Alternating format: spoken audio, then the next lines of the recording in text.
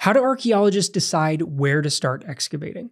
If you're looking at an archaeological excavation, it can be a little bit confusing to understand why did they decide to start digging here, and when they picked this site, how did they pick the specific areas for the squares that they have?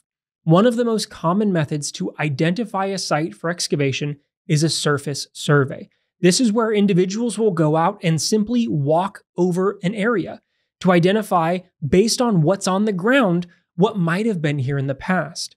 You'll be surprised how many pieces of pottery are simply lying on the surface of the earth that give us an insight into what might have been here in the past and the types of periods that might be associated with past habitations. Before you even put a shovel into the ground or a pick or move any dirt, you can have a surprising idea of what might have been happening here. Other tools that can help you before excavations start are things like ground-penetrating radar, LiDAR, and aerial photography. Things that help us see what our eyes can't, because sometimes something is screaming out to us that we can't see standing on the ground, but pops out when you're looking at it from above. Or ground-penetrating radar can tell you that there is a wall just a couple feet below where you're standing that you'd have no idea.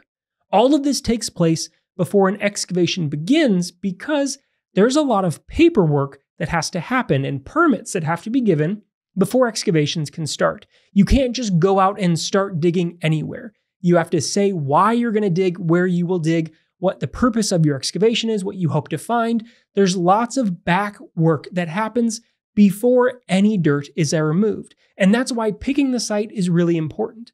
Because once you have a site, you still have to decide where to start putting down squares. That's where more of the information from something like ground-penetrating radar or the aerial photography can be helpful.